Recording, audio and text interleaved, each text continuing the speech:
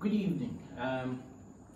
My name is Frank Obin Etienne. I am a missionary in Ghana, and I'm happy to get the opportunity to share with you this evening how the work is going on and how what of you has helped us and what we can do together going forward. In this presentation, this is what I'm going to discuss. This is going to be the outline for our discussion this evening. So I want to begin by saying thank you to what of you for the partnership you have had with us over the years, for the prayers you continue to say on our behalf, the cards that you send to us and myself and my family. It's been very helpful and it takes us through difficult times, and I want to say thank you. I would also talk about my family so that you get to know them. I will talk about our ministry location and the context where we are and what specifically we are doing. We'll talk about how what of you has helped us over the years, and then discuss what we hope we can do together going forward in terms of the work here in Ghana. Then I've been asked to offer a short devotional about how the importance of the gospel is pushing me to good works, and so I'll end the presentation with the short devotional. And so with that out of the way, let's begin. So I'm happy to introduce to you my family, my beautiful wife Millicent, my first son Perez, who is 7, second son Brady John, who is 4, and the last boy, who is Nanaya, and he is 3. And so this is my first disciples, and so they are very critical to the work that I do here, and I'm very blessed to have them in this work. So now here is our ministry location.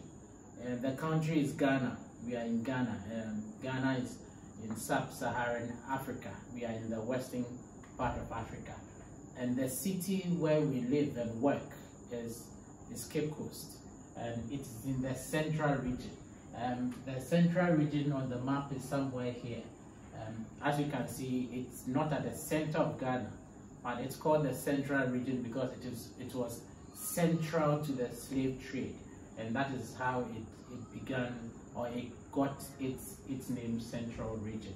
And so that is where we are located, and that is where our ministry is. Now, specifically, in terms of what we do, our context, ministry involves 2 things. First is the Swedro International Bible Institute. This is a preaching school affiliated with Sunset International Bible Institute in Lubbock, Texas. And so I am part of the instructors that is training the new crop of the new generation of preachers for the Churches of Christ in Ghana.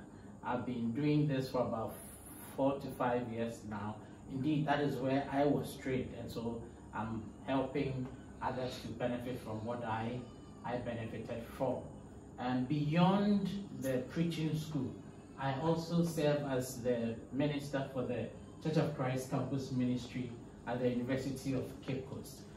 This is a congregation of between 390 and about 450 people.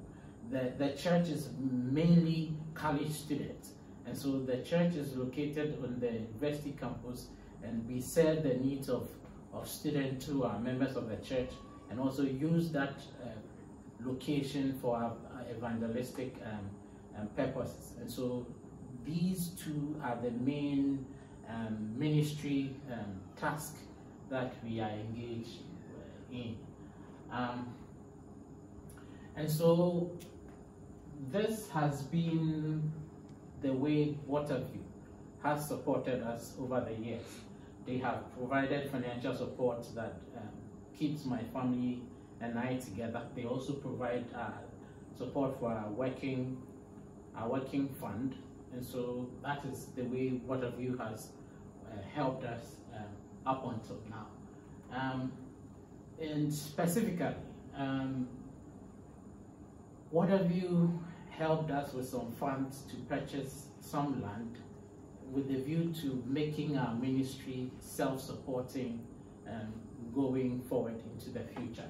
And so we're able to purchase about 15 acres of land, and as of now we've been able to cultivate about 5 acres of cocoa and another 5 acres of coconuts. So in about, say, roughly about 3 to 5 years, we'll be able to harvest some things from the farm, and that will be a basis for our being able to support ourselves. And so that is very critical, and we appreciate what of you for the vision that they are supporting. Beyond the cocoa farm, we also organized a leadership retreat for leaders of the various campus churches in Ghana, and for about 4 years, what of you has provided some support for us in terms of the retreat. The retreat happens twice every year, one in January and the other in August. And what have you has been supporting that endeavor. And this is also critical because this retreat, which started in around 2012, has trained several young men and women with some leadership skills, so that after their graduation, they can go back to their local congregations and offer the much needed leadership that most congregations in Ghana require. And so we are using the campus church and the campus setting to train the next generation of leaders for the churches of Christ in Ghana. And what have you has been gracious enough to support us in this endeavor and in this vision. And so that is one of the ways that what have you has partnered with us in the past. And we hope going forward they will be our key partners as well. Another thing that recently that what have you helped us with some funds to repair our broken down bus. Our church members live in various parts of campuses. Almost all of them do not have any form of transport, like their personal cars and other things. And so the church owns a bus that collects them from their various places of residence and transports them to our auditorium, which is quite far from where they live. For about some months now, the bus broke down, and we needed to find some funds to fix it. And what have you was kind enough to help us with some funds, and we are in the process of fixing the bus, and we are hoping that very soon it will be ready for use by the church. And so these are, and I'm not sure I'll be able to recount all the specific ways that what have you has supported our ministry, but these are some ways that I can itemize and indicate as to how what have you has helped us in the past. And going forward, in what ways can what have you help us? Well, we are hoping that they will continue with their support and partnership for the things that we have been doing. But one of the things on my heart, and one of the things we are praying strongly about is the opportunity to finish the auditorium that we have started. As I said, this is a campus church. Many of them do not have any personal income. We rely mostly on their parents for their support. But over the years, we have started our own auditorium. Currently, that is where we meet, but the place is far from finished. And so we are hoping that this is the 3D impression of the building. And this is a semblance of where we have gotten to. Well, we have moved beyond this phase. We have done a little bit more, but we are hoping that God will make a way for us to find the funds to get the auditorium done, so that generations of students who will come to the University of Cape Coast will not have to struggle to find a place of worship, and that this building will be a legacy that we give to unborn generations of Christians who would come to the University of Cape Coast. And so this is an overview of how Waterview has supported us over the years. We are very grateful. We are only hoping that we can go into the future to do greater things for God's kingdom here in Ghana and elsewhere where the kingdom of God needs to be. And so with that out of the way, I would like to spend some few minutes to share with you a short devotional. And the topic was sent to me by the missions committee, and so I'm supposed to talk about how the gospel is pushing me onto good works. That is assuming that we are doing some good work here, and we thank God for that. But in order for me to be able to answer this question honestly and sincerely, I think I must begin by talking about what the gospel means to me. Whatever we are able to do, whatever we endeavor to do, is based on our appreciation, our understanding of what the gospel is. And so I want to begin by sharing with you what the gospel means to me personally, and perhaps to my family as well. But I want to begin by reading two passages. One passage we know very well, but let's read the passage in Philippians chapter 3, verse 5 to 8. This is what the Apostle Paul writes in verse 5 to 8. He says, perhaps let's begin in verse 4. Though I myself have reason for confidence in the flesh also, if anyone else thinks he has reason for confidence in the flesh, I have more. Circumcised on the 8th day, of the people of Israel, of the tribe of Benjamin, a Hebrew of Hebrews, as to the law, a Pharisee, as to zeal, a persecutor of the church, as to righteousness under the law, blameless. But whatever gain I had, I counted as loss for the sake of Christ. Indeed, I count everything as loss because of the surpassing worth of knowing Christ Jesus, my Lord. For his sake, I have suffered the loss of all things and count them as rubbish, in order that I may gain Christ. Now, in this passage, Paul, in response to people who were sort of trying to usurp his position and trying to promote themselves above him, Paul suggested that whatever these or those people thought they had, he had them all. And so he began by touting his credentials, if you will, his status.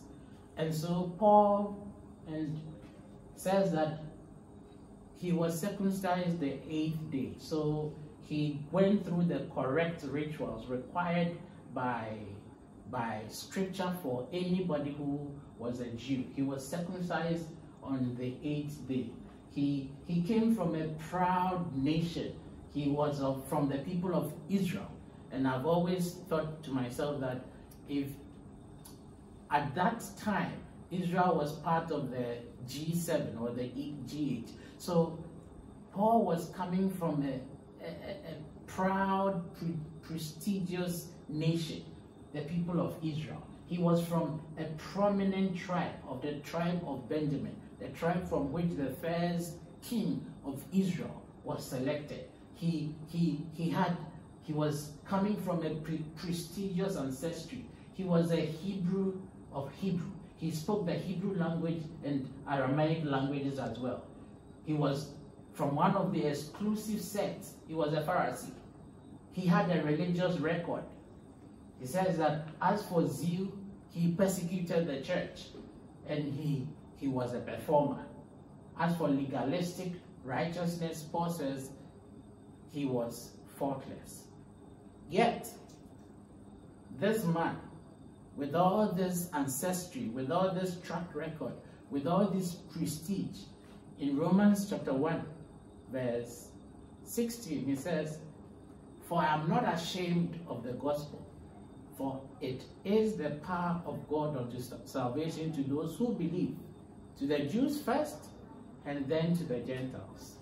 And so, even Paul, who had some claims to fame when it came to the flesh, says in Romans that he was not ashamed of the gospel. In other words, Paul was saying he was proud of the gospel. Rather than identifying himself with his natural lineage, he preferred to be identified with the gospel. He rather wanted to be affiliated with the gospel. And in answering this question of how the gospel is pushing me onto good works, I want to suggest that, like Paul, I am also proud of the gospel. I am proud of the gospel, and more so me, because I cannot claim the things Paul claimed about himself in this letter. I come from Ghana, a third world country with a lot of unemployment, disease, and other things. Yes, I am proud to be a Ghanaian, but I am even more proud to be associated with the gospel and not necessarily where I'm coming from. That pride in the gospel is what pushes me to do the things that I am doing.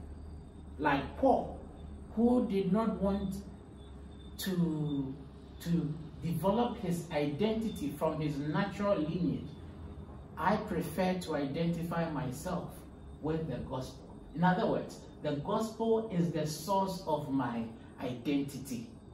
Who the person I am today, the person I would ever be, is because of the gospel. And I identify with this passage in Ephesians chapter 2, verse 11 to 12.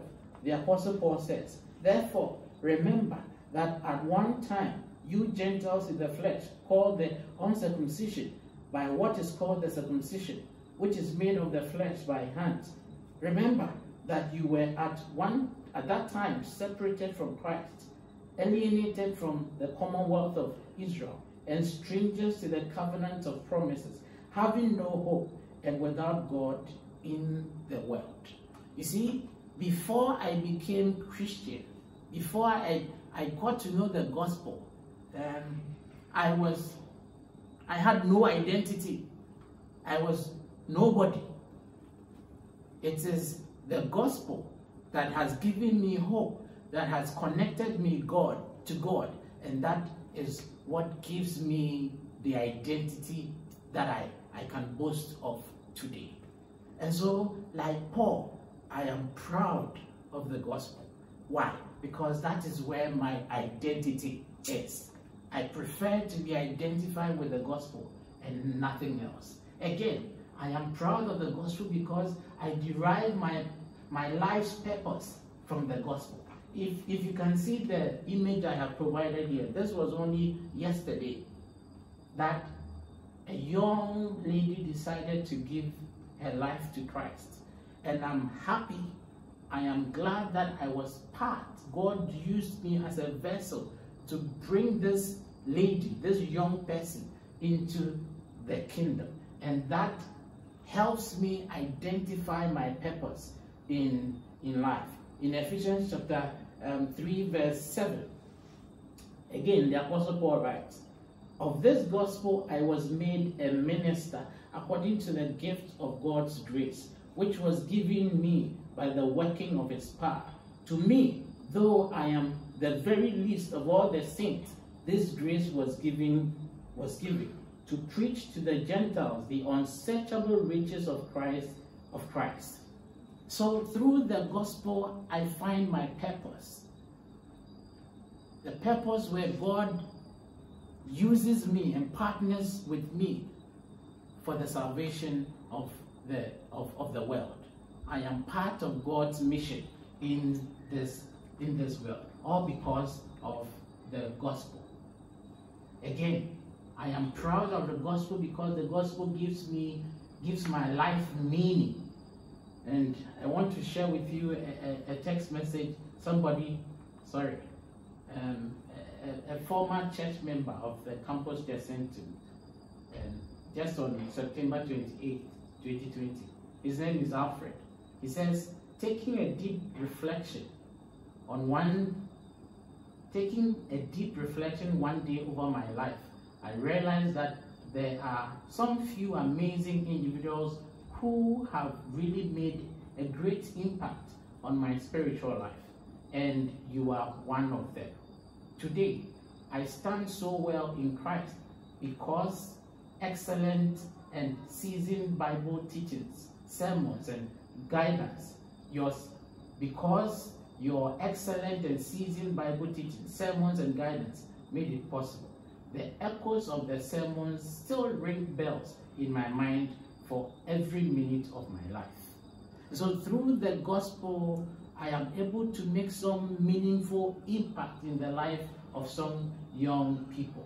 The gospel has afforded me a relationship with God. From nobody, without no God, with no hope, the gospel has brought me closer to God. I can also claim to be a son of God. The gospel has also given me a family. I worship with some wonderful young people. And so all these have been afforded me because of the gospel. And so I am proud of the gospel and what it has turned me into. So with all these, how does the gospel push me onto good works? I am convinced by the gospel. Looking at myself and what the gospel has been able to transform me into, I am convinced about the efficacy, the power in the gospel. Therefore, it encourages me. It pushes me to do whatever I need to do. I am motivated by the gospel. From the conviction, I am motivated to share. And like Jeremiah, even when I don't want to, even when I'm tempted to hold on and to shut up, I can't. The power of the gospel is shut up in my bones. I cannot keep quiet. And so through the conviction, I am motivated to share. The love of Christ urges me. From what I have experienced from the cross, the deep love of the Father, I need to, I must, I should spread it to others. And I am motivated to push on to good works because of the inherent power in the gospel. The power in the gospel urges me on, moves me, protects me, guides me, and inspires me. And so I hope that as a church, we are all proud of the gospel as Paul was, as I am, so that together we can spread the gospel. God bless you and hope to see you again. Bye-bye.